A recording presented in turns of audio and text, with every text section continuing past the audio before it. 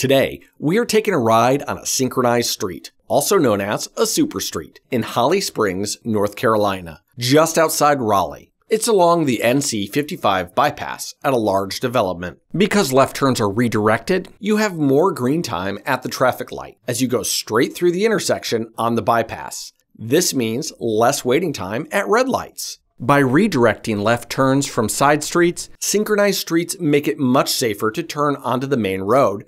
You only need to look left for any traffic before turning right onto the bypass. If you want to go the other direction, simply drive a short distance and you'll see a double U-turn area to pull into.